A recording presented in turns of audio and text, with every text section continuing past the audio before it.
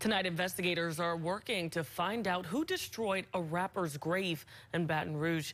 Garrett Burton, also known as G Money, was shot to death in 2017. Earlier this week, his grave was busted into pieces. Katie Easter spoke with his mother, who is left shattered again. I come every day in the daytime, just sit here, I pray, sometimes just sit out here, you know. Before going to visit her son's grave on Friday, Ava Burton got a concerning phone call. It had been demolished. I thought it was something different. I didn't know they really just had tore all this up. When she arrived, this is what she saw. Somebody come in and vandalized the grave. Shattered granite, flowers, and Garrett Burton's nameplate all on the ground. And everything was laying out here on the ground. They took a hammer, they took so much to beat it open, I guess. And I really was more madder than I was hurt because I couldn't understand. You know, I was trying to do something, play with their dead, like the we started as kids. If they're dead, rest in peace. You don't bother nobody's dead. You don't do that.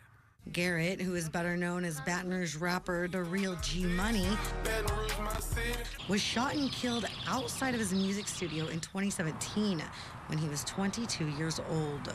Atlantic Records finna sign him, and they shot him coming out of the studio on the Sunday morning. He was leaving that Monday. So he never got a chance to do it, but his mother is left picking up the pieces again. So I'm trying to figure what made you want to do that now.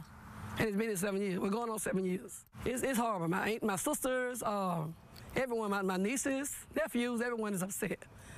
We just understand why would you do this? You know, we can't understand that.